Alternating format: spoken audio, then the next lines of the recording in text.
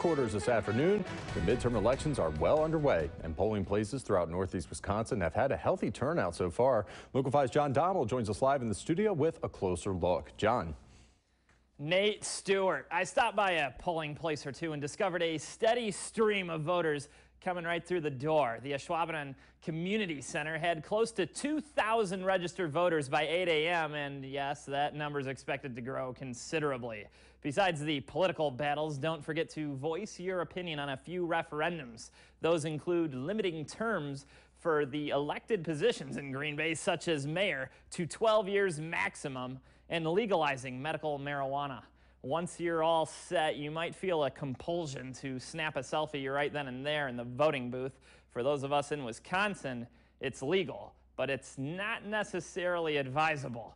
This election has a lot of hype behind it, so the crew in Ashwaubenon has 2 additional inspectors just to make it through the day.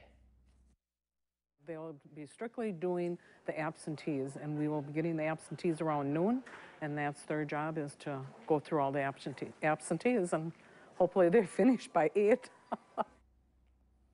The polls close at 8 o'clock, but do keep in mind it's not too late to register in Wisconsin. You can still do so at your polling place, and if you're trying to figure out where that is, you can get a nudge in the right direction at wearegreenbay.com. Reporting live in the studio, John Domol, Local 5 News. All right.